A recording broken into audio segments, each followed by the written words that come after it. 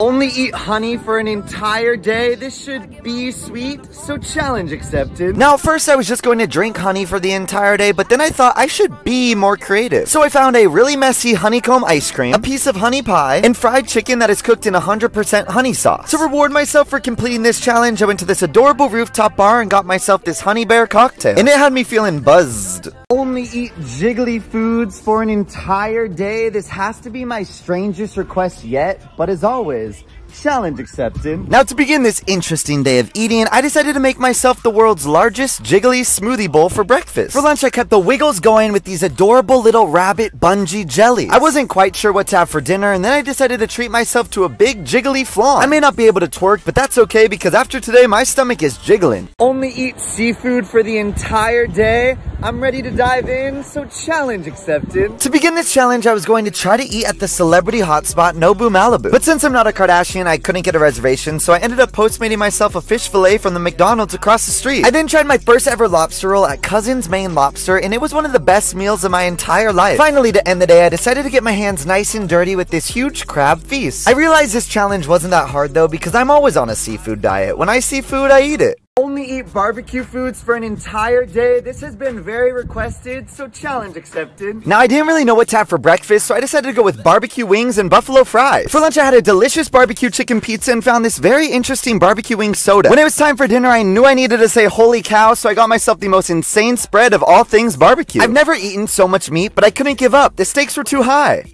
Only eat in alphabetical order. I feel like this is going to be harder than anything I ever did in school, but challenge accepted. To begin this challenge, I had avocado on a bagel with a coffee and a donut that had an egg inside of it. I then had French toast, Gatorade, a hot dog, ice, and Jello. I followed this with a Kit Kat, Lay's, milk, Nutella, and Oreos. I then had a potato quiche, Ritz, salmon, and tofu. I found upside down cake ice cream and then had a shot of vodka followed by water to congratulate myself for doing this. To finish the challenge, I had xanthan gum, yogurt, and ended the day with a baked ziti. And now I definitely know my ABCs. Only eat jumbo foods for an entire day.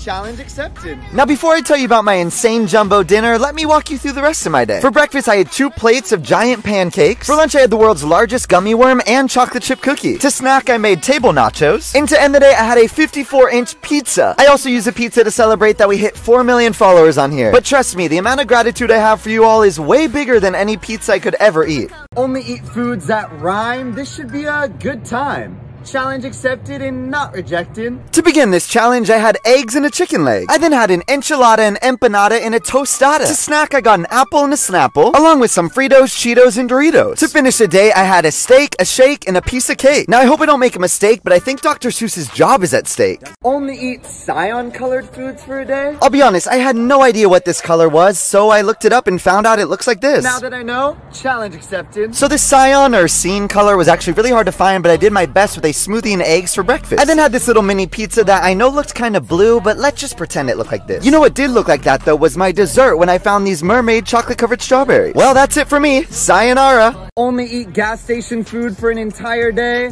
Challenge accepted. To begin this challenge, I thought, why not take a few years off my life and try the famous Sprite, Red Bull, Gatorade, Baby Bottle Pop, and Sour Patch Kid TikTok drink. I may have a headache for the next 30 years of my life after drinking it, but then I washed it down with some Cinnamon Toast Crunch and got myself quite the gas station meal. This meal made me realize I really don't like Takis at all. To wash away the pain of the Takis, I knew I needed something sweet, so I went to my favorite cookie shop that is located inside of a gas station. And now as I end the day, I realized this was less of a challenge and more of a reward. Only eat glittery foods for an entire day. I feel like this can't be good for my digestive system, but challenge accepted. To start this glittery day of eating, I had sparkled donuts and unicorn toast for breakfast. For lunch, I really channeled my inner JoJo Siwa with this glitter pizza and glitter mac and cheese. To finish the day, I then had chocolate-covered strawberries that were dipped in glitter and dressed up like unicorns. Well, if all this glitter ruins my stomach, at least I went out shining. Only eat expensive food for an entire day.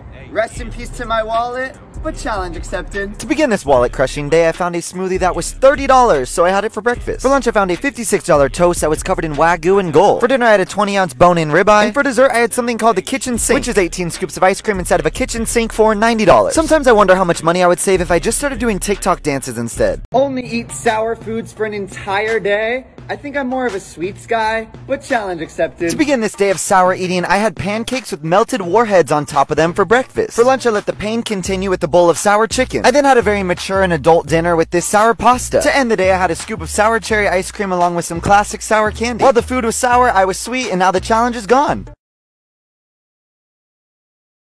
Only eat foods that start with the letter Z for an entire day. I have no idea how I'm gonna make this happen, but challenge accepted. Now, at first I thought I was just gonna spend the day eating zebra cakes, but then once I finished the first box, I started to feel really sick. So I knew I had to switch to zucchini, but I hate zucchini, which meant I had to get creative. So I had zucchini french fries, zucchini pasta, and even zucchini chips. As a reward for all the zucchini, I then had something called a zeppoli, which was just fried dough and powdered sugar. Now my stomach needs a little break. It feels a little crazy.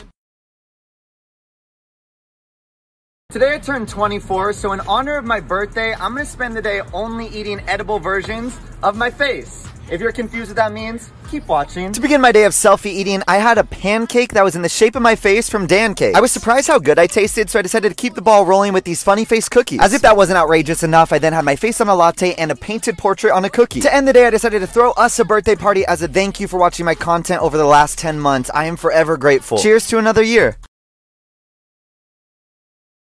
Only eat heart-shaped foods for an entire day?